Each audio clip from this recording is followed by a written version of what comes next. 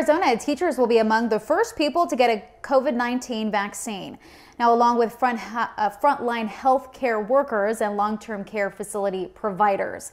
Arizona Governor Doug Ducey says teachers play an important role in the community, going to bat for them to be added in on the first round of doses.